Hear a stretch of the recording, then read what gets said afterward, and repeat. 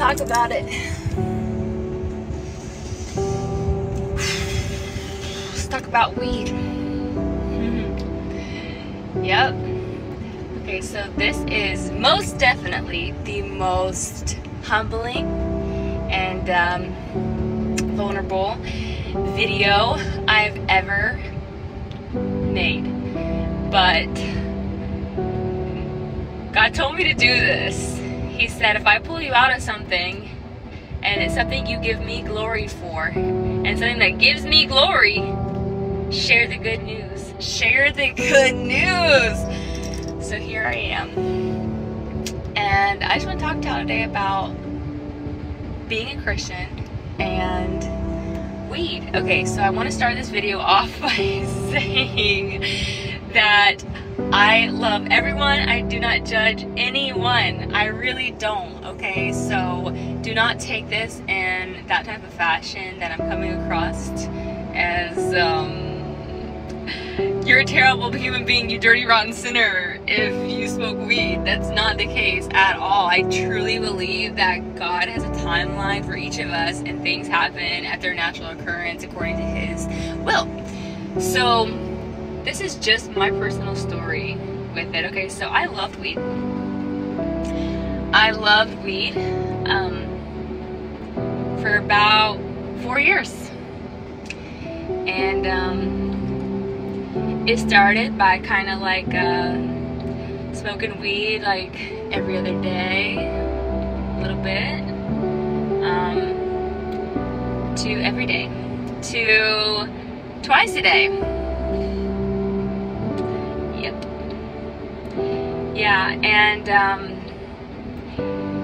then when I gave God my yes, I was like, I thought, like multiple people think, this is something, an herb that God created naturally on this earth. It's not that bad. Like, weed is not that bad. Like, it's a function. It just makes me extra creative and extra happy. And yeah, there's nothing wrong with weed, right? I mean, it's weed.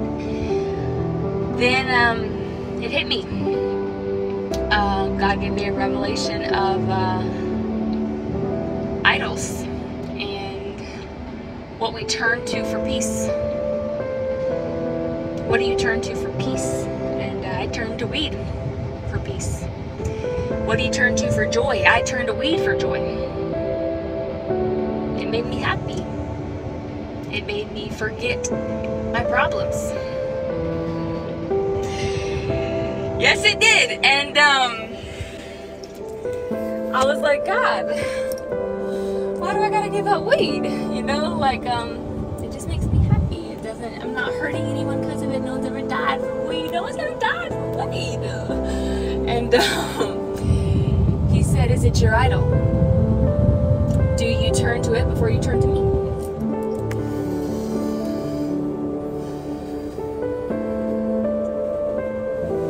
Yes, I did. I was. And it just, I really felt heavy about it, like really heavy about it. Like, I don't think I'm supposed to be doing this. And then I came across Jackie Perry, a poem about weed. And woo, Jesus, woo! He used Jackie Perry as a vessel. He used Jackie Perry as a vessel. Yes, he did. Yes, he did.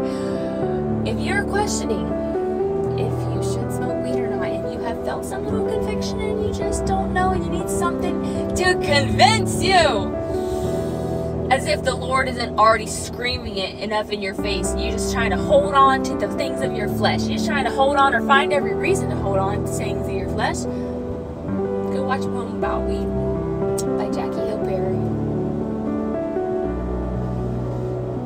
From that moment on, I never smoked weed again. It's been 4 months now. I find my joy in so many other things. I find joy in so many other things now. Revelations of Him is mind-blowing and it's so exciting. Like, I cannot even explain to you. I cannot explain to you the revelations of His mercy, of His grace, of His peace. It overtakes you. It brings you so much joy. And it's not even just about weed.